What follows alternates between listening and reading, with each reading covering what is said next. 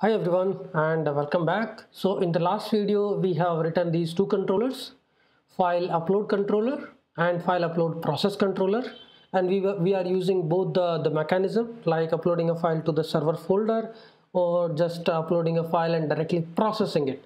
And we have created these two routes. One is a simple upload, right, where we have done all these different kind of validation of files. Now if we just look at the Swagger and see how it is working, here is an upload and here is the key name is the file name, right? So let's try a file, upload any particular file, 35, right? We are able to return the file name. That means it is working fine, right? Another is when you want to upload a file to the server, right?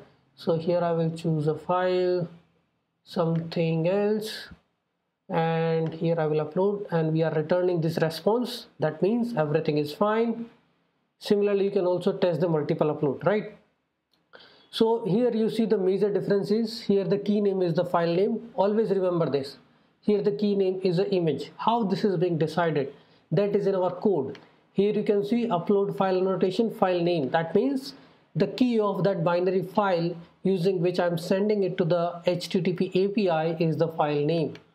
Okay, and here it is the file, it is the image, you see, and I'm using the same decorator and same annotations so that my this Swagger can expose this particular field and we can test it from the Swagger only.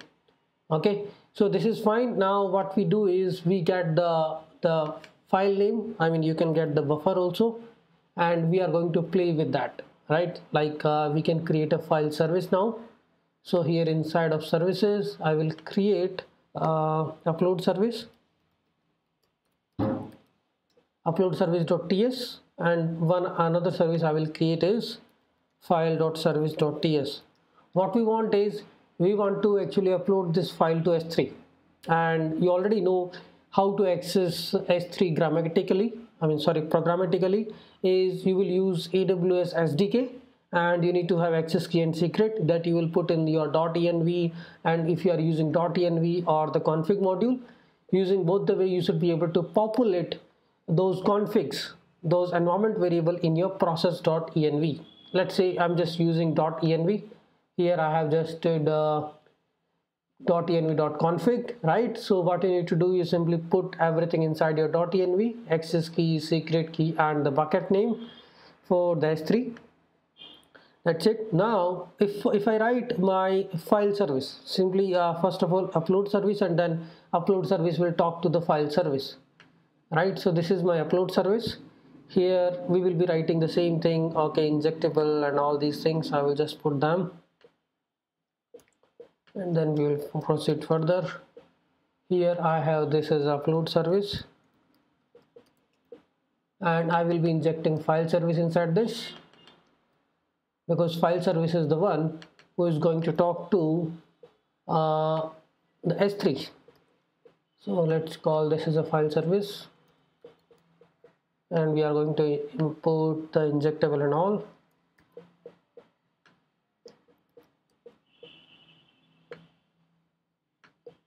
Okay, now we got this. We can import the file service in the upload service.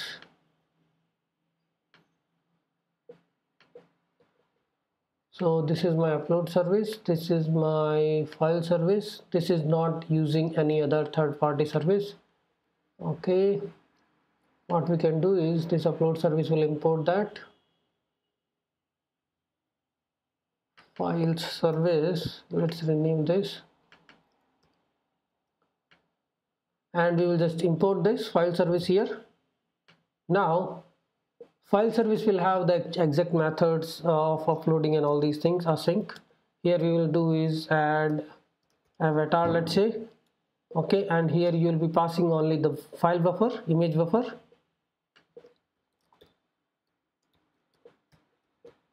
Image buffer is of type buffer, and there is another thing is file name, which is of type string.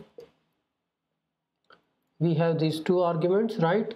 And what we need to do is Okay, maybe we are going to have a lot of other methods also, so I created this file service separately, and we are going to have another method upload file, and we'll be passing this image buffer as an argument, image buffer and a file name, and I will just returning it because you will be returning some boolean or something like that. The upload file we will introduce in the file service, and this is also async, and it got 2 argument. If it is async, then we have to add a await. Always remember that. Upload file, and it is taking buffer and the file name, because we can add the update, get, delete, all these methods. So I created a separate 2 services, so we can actually have the isolation of the responsibilities. Now this is the service which is going to talk to S3. So what we will do is we are going to first get the S3 from SDK, S3 from AWS SDK. Okay, once we got S3, we can do a lot of things here. We can create an instance of S3 from new S3, and we have to initialize our AWS SDK somewhere, so that we have to say, because we have to pass AWS SDK access key and secret key, right? So I mean that is little bit different than what we are doing. I will just add this in the domain module. Here we will do that initialization, so we don't need to pass access key and secret key. And here config.update before starting the application. Okay, we are not bootstrapping here, so let's not move it. In the main.ts, where we are actually bootstrapping the application, what we want is our application, our AWS config is initialized. So we will import AWS SDK, and then what we can do is config.update. We are getting config, and here we will update the config. And this we can just simply get process.env. Either if you have a config service, that is well and good. Process.env, access key ID. Yes, update. I mean, there are many ways to get the data from the .env file. You can write here the nestjs config service. You can write on custom config service, or just use a simple .env module. Now this is fine. We just need to get AWS SDK module that I will import.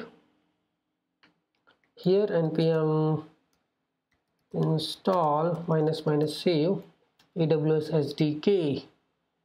Okay, so we are good here. So this will initialize the AWS environment for us. Now we can go to our file service.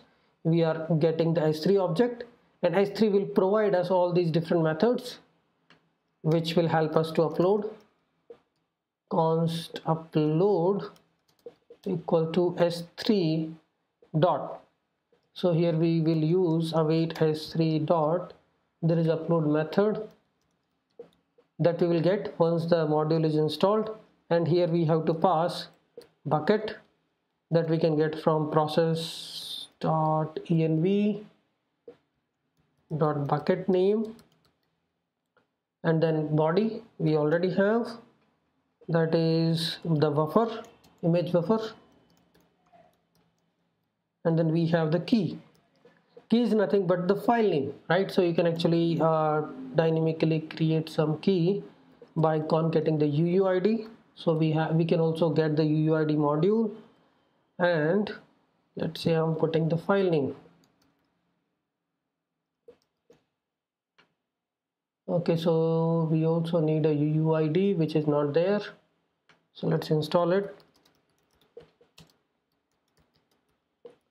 I think it's UUID v4. So this is how we are going to upload, and we will be just returning. I mean, this is a callback base, right?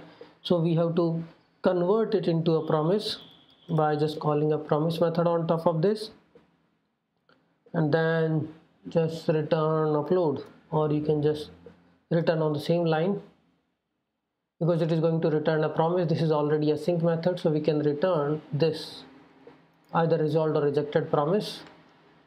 So this will tell us the status about if it is uploaded or not. s3.upload. Okay, there is a method, bucket name. Let me just see why it is complaining about this. UUID we can get once this module is installed, and this bucket name, the bucket name which put action was initiated, blah blah blah.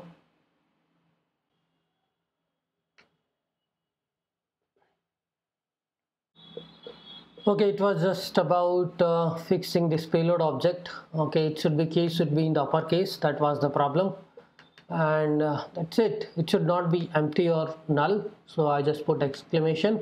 Now it is fine, right? So this is our upload method, and similarly you can also write the delete and all the other methods which we have, right? I mean, we don't need the delete method for now, but what you can do is you can just specify the key and you can delete the object from S3. So if you wanted to upload, instead of upload, if you wanted to do a delete file, you just need to have the key or just file ID for that. Okay, so you will just provide the file.key. So here instead of, so you will get the s3.delete object here, delete object, not bucket,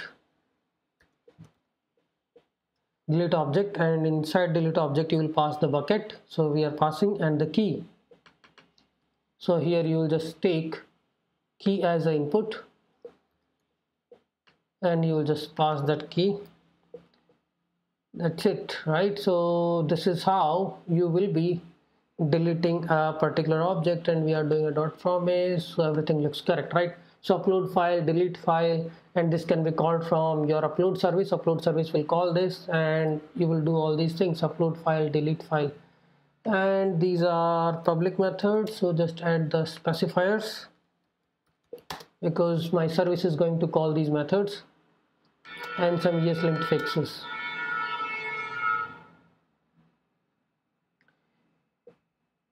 Okay guys, so this is how we will do the S3 upload. Okay, from upload service you will call the file service. File services has already AWS environment already initialized. Now we are doing the s3.upload, s3.delete object, s3.put object, all these list object, all these methods you can call. What you just need is the bucket and the key, and for upload you just need a bucket, image buffer, and the file name. Okay, you can customize the file name by putting the UUID in the prefix and all these things. Thanks everyone.